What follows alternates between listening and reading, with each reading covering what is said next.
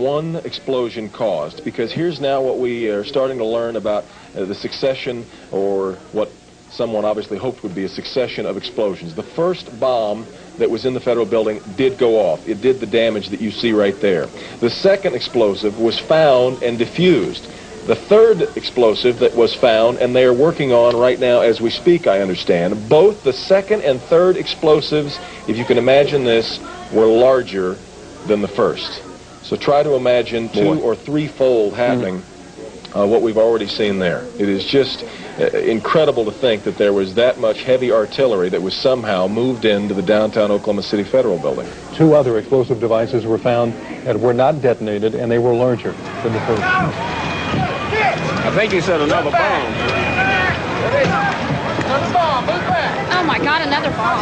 We just saw, if you were watching there was a white pickup truck backing a trailer into the scene here. They're trying to move people out of the way so they can get it in. Appears to be the Oklahoma County Bomb Squad.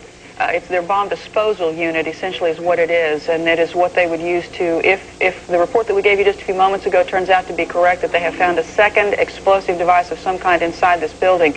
They'll back that trailer down there, and the bomb squad folks will go in, and they will use that that trailer. You see the bucket on the back there, sort of, this is how they would transport the explosive device away from this populated area to try to do something with it. The Justice Department is reporting that a second explosive device has been found in the AP Murrah building in downtown Oklahoma City. Mike, you're still with us, aren't you? Yes, I am, and I might tell you in addition to that, in fact, what we were told at the scene a few minutes ago was that, in fact, two different explosive devices were found in addition to the one that went off. So a total of three, a total of three. Now confirmed through federal authorities that a second bomb has been found inside that federal building in Oklahoma City. It was an explosion at 9 o'clock this morning that did that damage you're looking at right there, blowing off the entire north face of that building.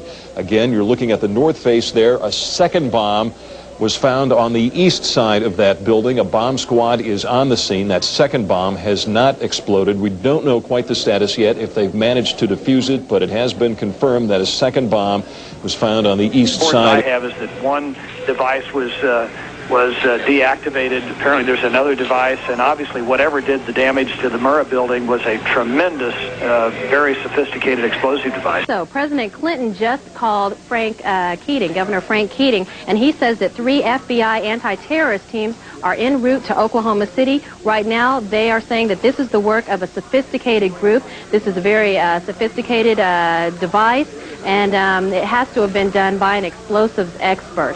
Obviously, with this type of explosion. The medical teams downtown are unable to get into the wreckage to retrieve more of the injured because of the presence of other bombs in the area. Well, I just took a look down the street at the Murrah building again. I see another bomb truck going, so apparently they're going to try to get out that third bomb that's been talked about. Still a lot of activity around the Murrah building. Security concerns that another one still might go off. Fortunately, it didn't, because the second device that they found, we understand, was even more powerful than the first.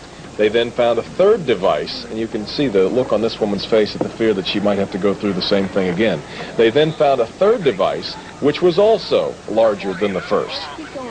Hard to feel lucky at this point, but certainly through some good work by some munitions experts and the explosive sniffing dogs, further tragedy has almost certainly been averted here.